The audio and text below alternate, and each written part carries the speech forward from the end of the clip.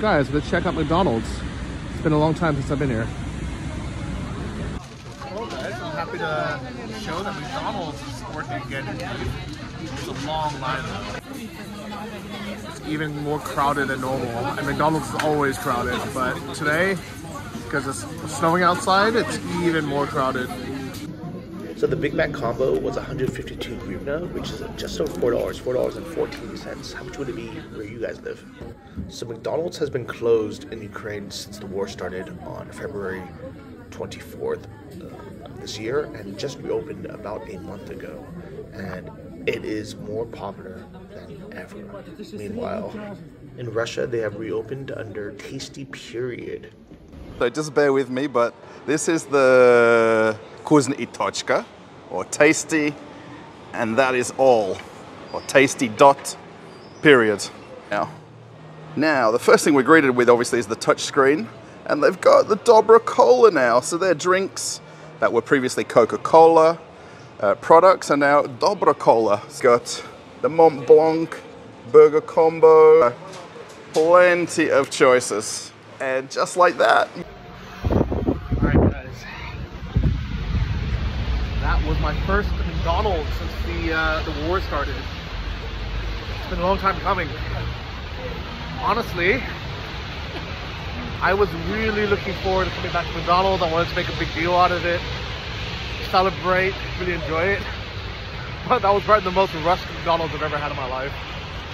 I'm meeting someone in 20 minutes, so I wanted a quick bite to eat, and McDonald's right here. But it's so crowded there that there's like literally nowhere to sit. People are sharing tables. I ended up sharing with 3 random people, and it was just kind of uncomfortable, to be honest, to sit there and film. So I'm glad McDonald's open, but definitely it is what it is right now. It's fast food. It's one of the only things that's open. One of the only things that most people can afford as well. And Friends City Center. So that's it, guys. That's my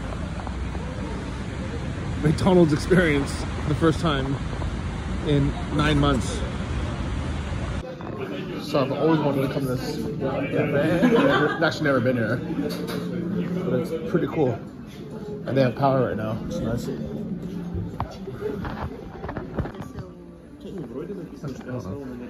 So we stopped in for what is it called? Cherniki? Sydney. Yeah, this is with nut butter and mazapro. Marozhana? No. I think it's no. That one is sour cream. Smetana. Yeah, smetana. And what's this one? Smetana, horikava pasta, nut paste. Nut paste. But the white stuff is also sour cream? Yeah. Oh god. And this one is with salty banana with caramel. Oh, looks good.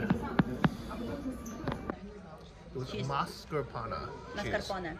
Mascarpone. It was very good. Inside the restaurant.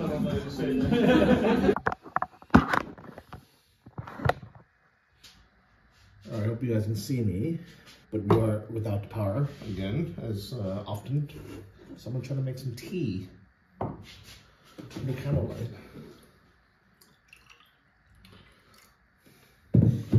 Some filtered water. And where's my matches? It's kind of hard to see anything when it's dark, but my Ukrainian matches.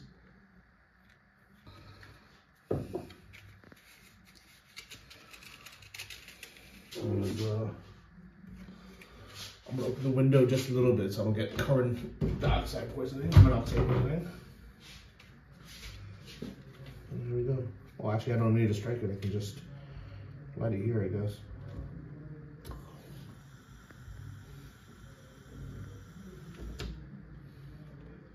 Is that not it? That should be it.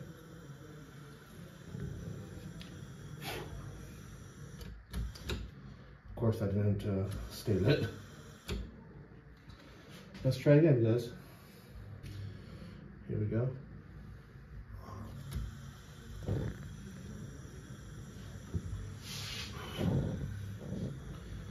Let's hopefully that stays on.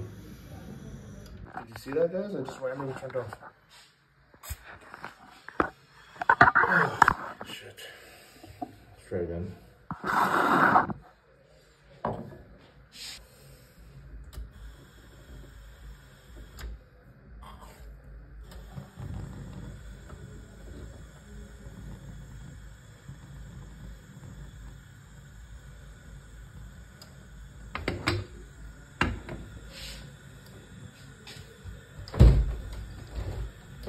Maybe it was my window being open. Yeah, but that should be okay, right? Okay, take two. Hopefully in 10 or 15 minutes, I'll have hot water for some tea. I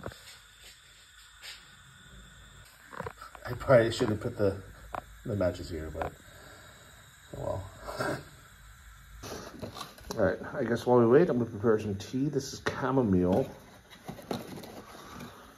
And I have this little French press, which makes just perfectly 2 or 3 cups of tea.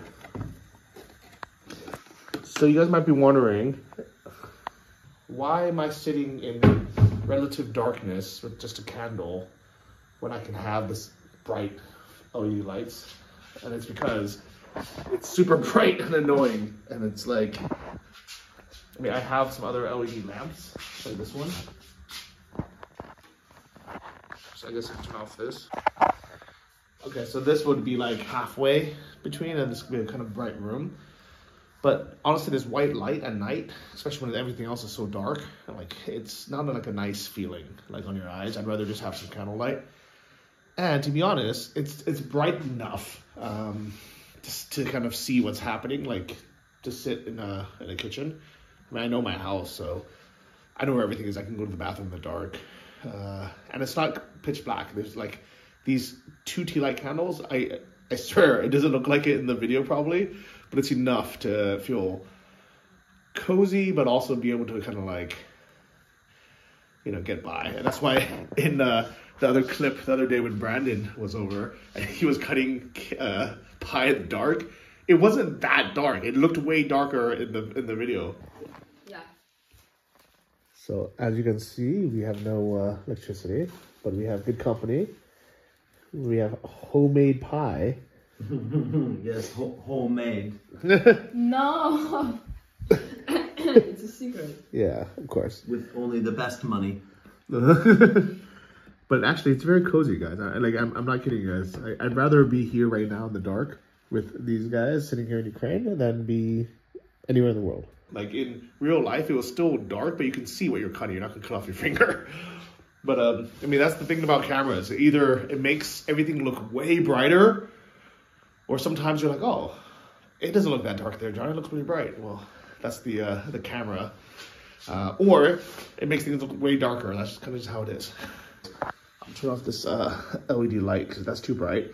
That's better, but still, it's not like a nice light. And then I hate it. When I press it again to turn off, it does this, which is so annoying. It like triggers like epilepsy I don't even have. I wish that wasn't I wish that wasn't a thing that you had to go through. Let's say that. This is much nicer.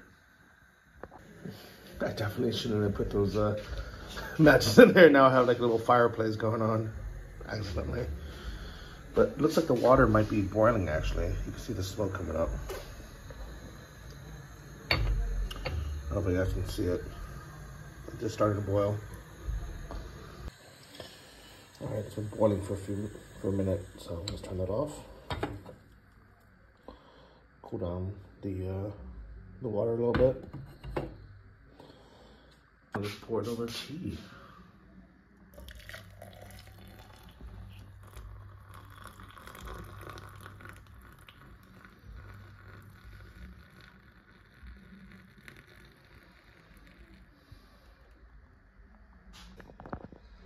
I feel those little matchsticks burning there slightly dangerous.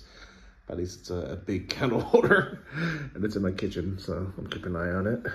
But yeah, there should be some nice nice chamomile tea for a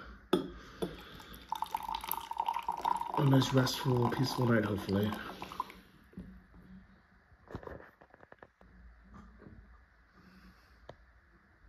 So this is how a normal daylight candle is supposed to operate. And And this one's going insane. Let me go check what the hell is happening. I can't believe 3 little matchsticks create that much fire, guys. I kind of assumed it was like something was boiling over, but there's nothing here to burn. Here, I'll put this. Fuck, it's hot. But, yeah. Let's hope this doesn't catch fire on something. Don't do that, guys. Here's a pro tip. Don't throw matchsticks in a tea light candle. Or I guess do it if you want to create a bonfire in your house, but just be warned. That's not good. Look at that. Is that glass gonna explode?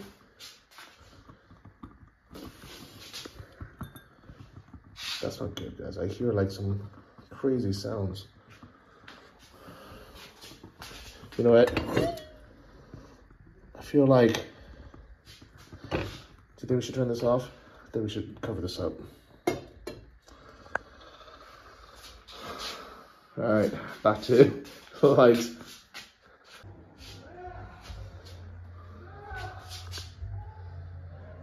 That was a bit scary. It started like making weird sounds. Oh my God, it's all burnt on the glass. Yeah, that's not good. Let's just be a normal human and see if this works.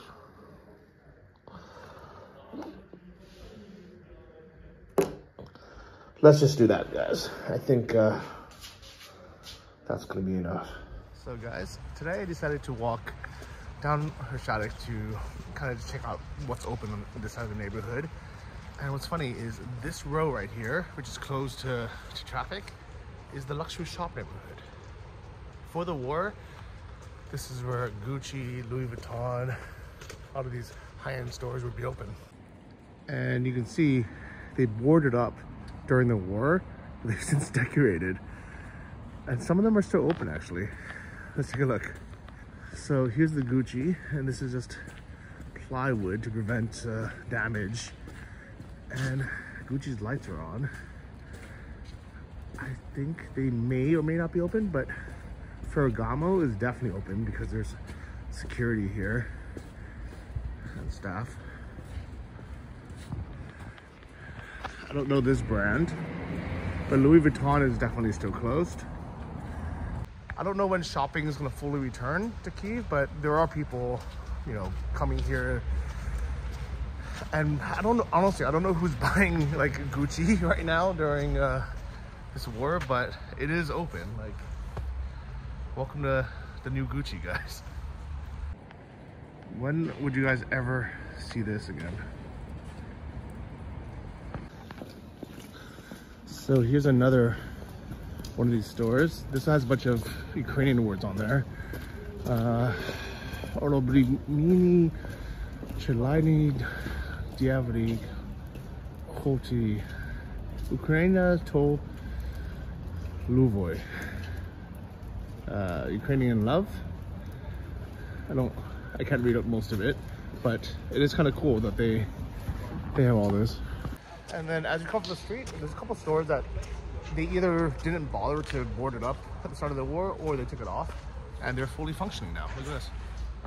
So this is Brunello Cunecelli, and here we have Todd's, which is like a handbag and leather company, and these are all working. But let's go check out this fancy coffee shop, see if I get some Wi-Fi. Or maybe not this one, this one's too fancy. See if the one next door is open. There are people inside that. So here's another one of these shops. And then looks like the Hliebny is actually, is it open? I can't tell. It's always hard to tell when there's like kind of half lights on. It's weird, right? I think they're open. Let's go.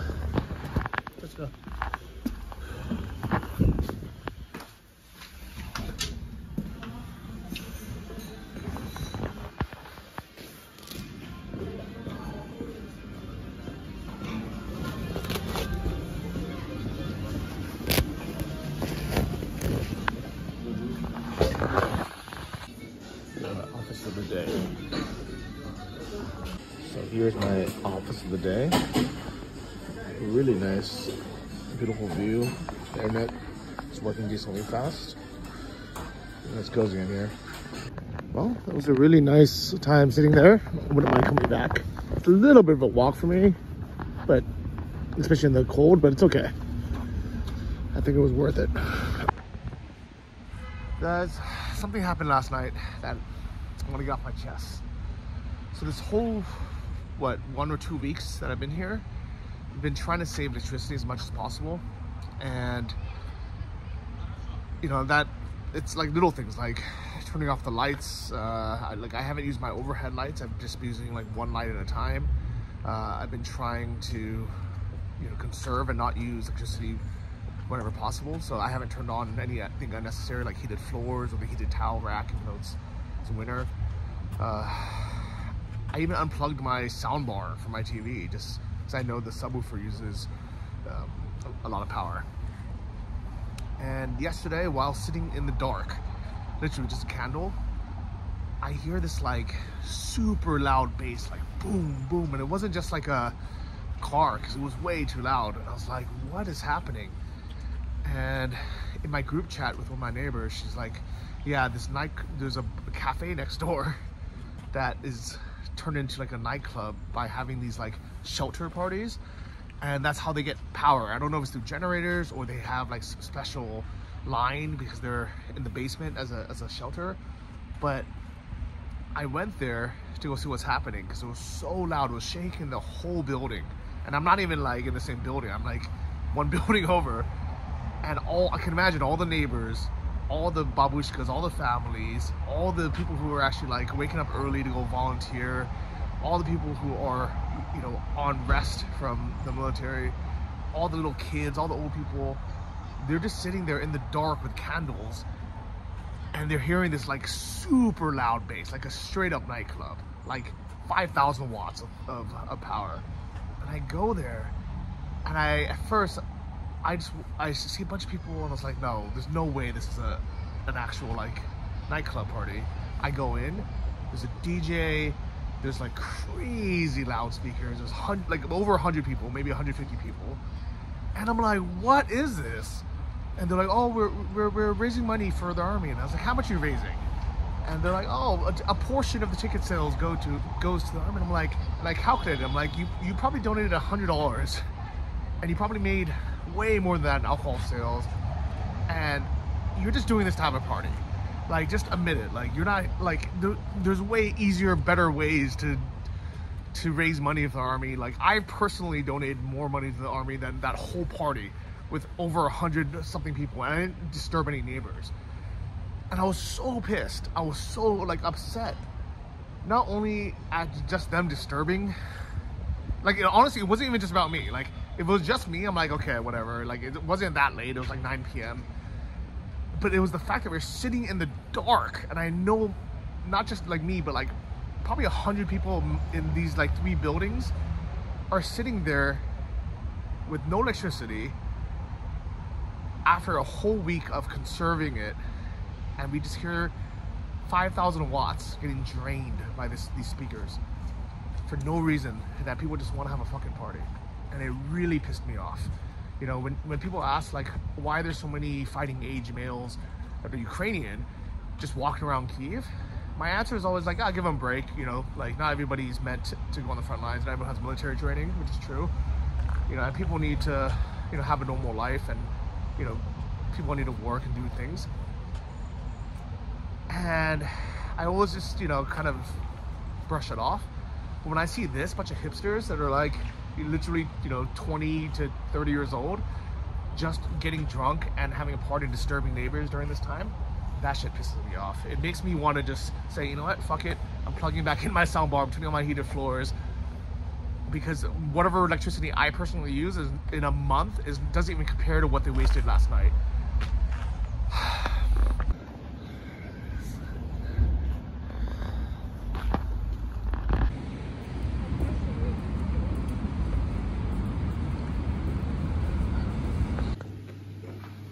So I'm back at home, it's 4 p.m. and the power finally came back on. even though it's supposed to come back on at 1, the schedule, we're using too much electricity, namely those guys, that they've extended the load shedding. So it's supposed to come back on at 1. It didn't until just now. So I finally opened my fridge again to cook, and I had to throw out like half of the food there, all the meat. It smelled so bad, guys. Like the food just went bad. I would have thought, I was hoping, I guess, that if I didn't open the fridge, it would stay cold enough, but it doesn't. I even put some frozen bottles of water in the fridge. Hopefully it will keep it cool, but yeah, the meat was completely bad. The only thing that survived is this pre-marinated pork/steak. And I'm pretty sure just because it's some spices. It turns out this is why the British went on all these like manhunts around India and Sri Lanka. It's for spices, not just for seasoning, not just make food taste good, but because they didn't have refrigeration. It was a way to keep food fresh. And I didn't realize this really until now. I never really was in a position where food would go bad because we had no electricity. So luckily this survived. I'm gonna make a little plov. All right, so I think my plov is ready. Is it ready? It seems a bit wet. Let's check. It is a bit too much water on this one, but yeah, it looks all right. Not my best plov, but it'll do. All right, guys, as I'm editing, I hear the sirens go off. Normally, I completely ignore them because they go off pretty often now in Ukraine. But today, there's a warning of a really big attack. Ukrainian President Zelensky is urging his people to brace for more Russian attacks. Moscow is escalating attacks on Ukraine's energy system, plunging entire cities into darkness. ABC News' Ines de la Quatara is live from Kyiv with the latest.